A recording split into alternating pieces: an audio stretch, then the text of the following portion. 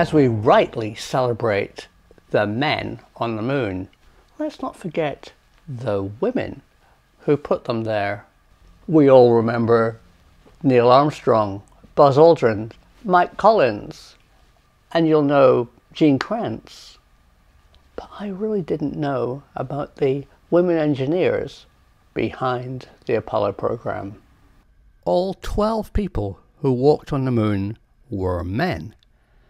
But among the 400,000 people who made it possible were numerous women. In an excellent Guardian article by David Smith, titled "Without These Women, Man Would Not Have Walked on the Moon," we meet Jamie Ann Flowers, a 21-year-old woman from Texas. She was responsible for making sure that Neil Armstrong, Buzz Aldrin, and Michael Collins were prepared and in the right frame of mind to make history on the moon. Margaret Hamilton. Margaret grew up in the Midwest and says it was her British father who taught her to ask what if and why not. She started her career at MIT, where she saw an ad that NASA was aiming for the moon. Hamilton became the lead programmer on the groundbreaking Apollo guidance computer, which we know has the capacity of your mobile phone. She led the team that developed the in-flight software for the command and lunar modules, and even came up with the idea of calling it all software engineering. She was very much a woman in a man's world, and says, "I didn't even think about it at the time, but the culture then was different." In a later interview, interestingly, she said, "There are many problems in the culture of today that make it worse than yesterday for women. We are seen now more of a threat to some people. We weren't a threat back then. We were just an oddity." Katherine Johnson. Johnson was born in White Sulphur Springs, West Virginia, in the era of Jim Crow segregation. She demonstrated a rare talent for mathematics at school and was encouraged to go further by her father. Johnson's trajectory analysis was crucial to the pioneering missions of Alan Shepard and John Glenn, and later the whole Apollo program. In particular, she synced the course of the lunar lander with the command and service module.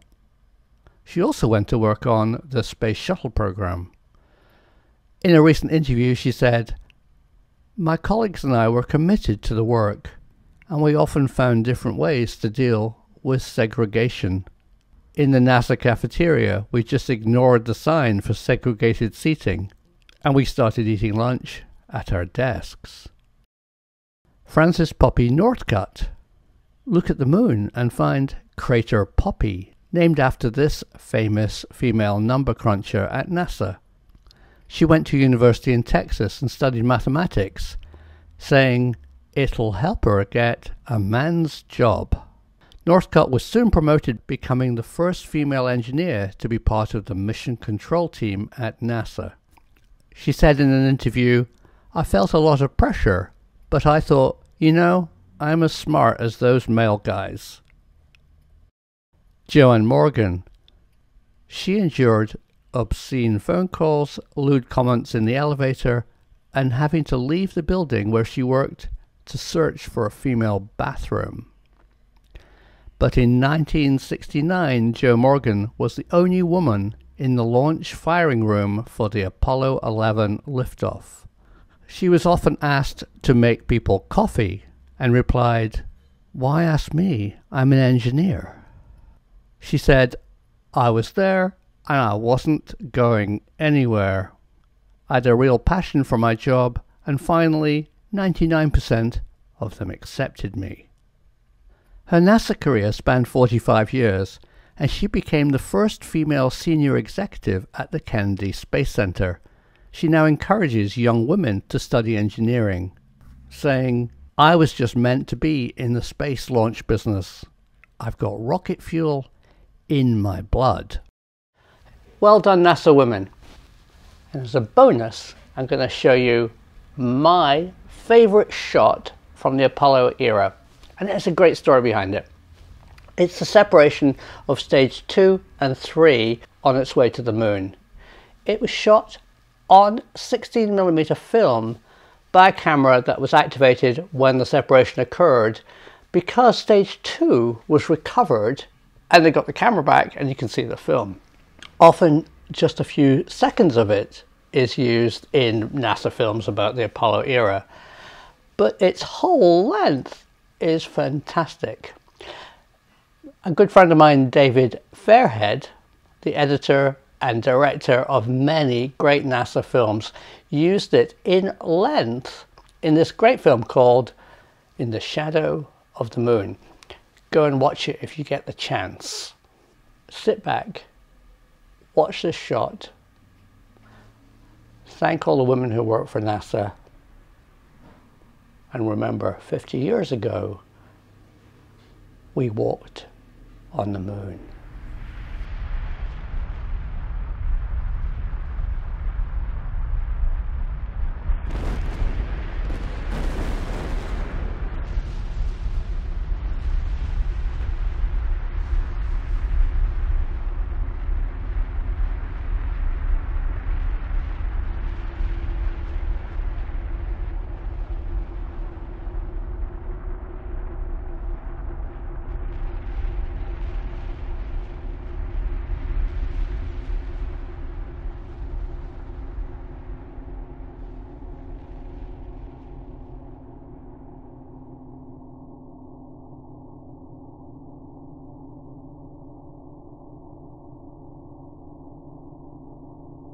The truth